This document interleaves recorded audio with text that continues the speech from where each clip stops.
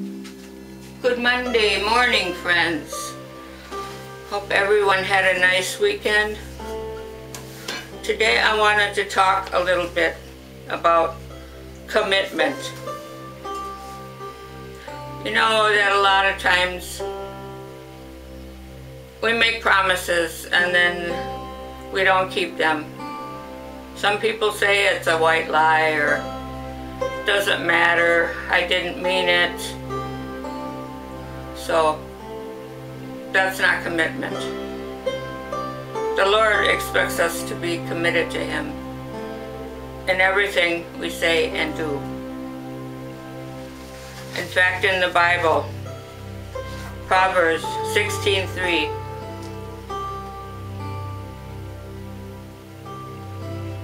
commit your work to the Lord and your plans will be established. That's our responsibility, to serve God and give everything to the Lord in prayer. That's our duty, to obey Him faithfully.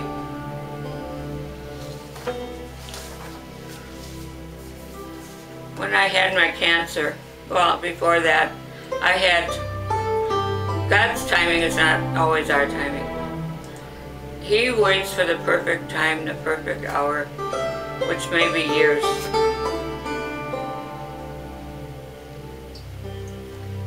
I had to wait 20 years. Actually, probably like around 25 years to get healed of my migraines. In fact, my little son, who was 5 years old, had to get himself out of bed, dressed, brush his teeth, eat breakfast, walk to school, all by himself, because I could not even function, not even do my daily chores. So I went to the Lord in prayer over and over. I went to the church and kneeled at the altar. I also had my head anointed with oil, which is what is in the book of James in the New Testament. It tells you to go to your elders and have them pray for you and anoint your head with oil. That's when I got my healing. And it wasn't like, oh, just this miracle that just happened and the next day it was gone. It was a series of things I had to learn. I had to read some books that were not commonly known on why we have some vitamin deficiencies that cause migraines. So I had to get these pills.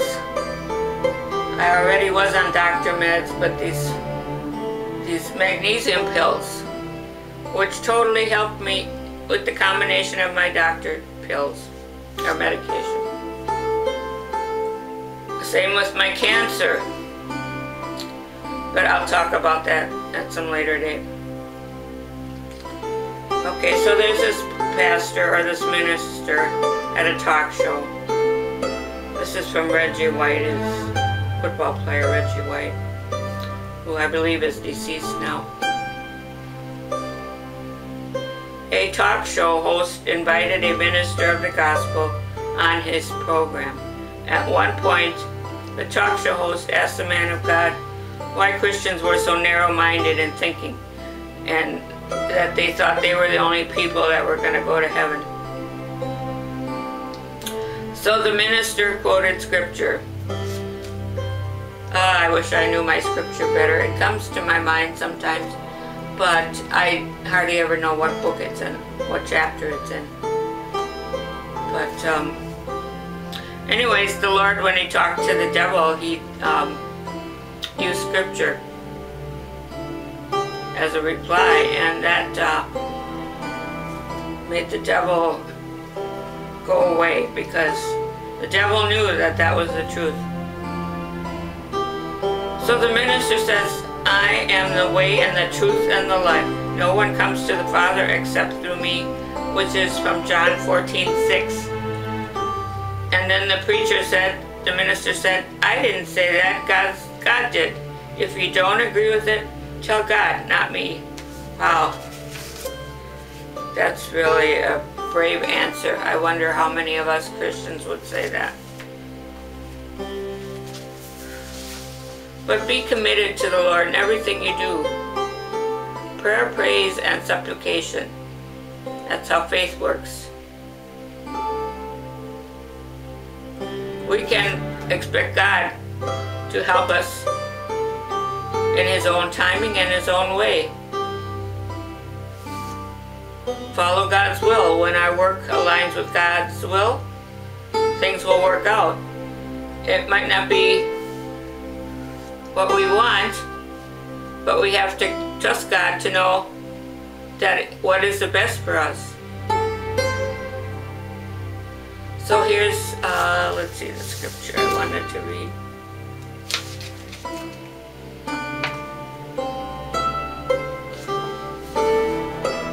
Oh, this is out of John 15, verses 1 through 7.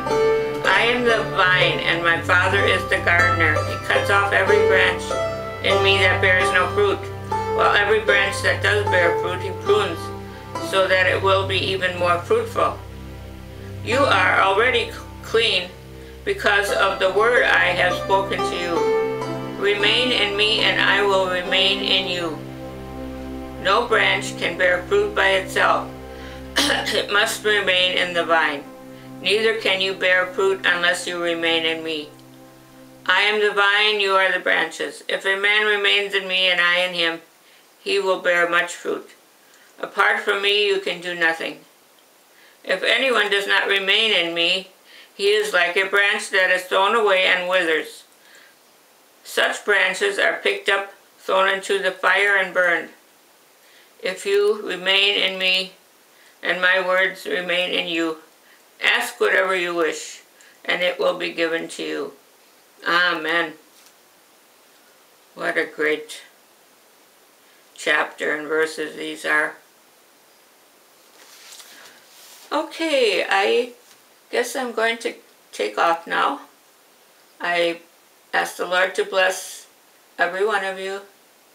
Keep me in your prayers. I keep everyone who's suffering any kind of a loss or grief or financial situation or stress or just overall health problems, diabetes. I hope that the Lord will heal you in His own time, in His own way. So I will be back in the morning covering another subject. God bless. Have a wonderful day. Bye for now.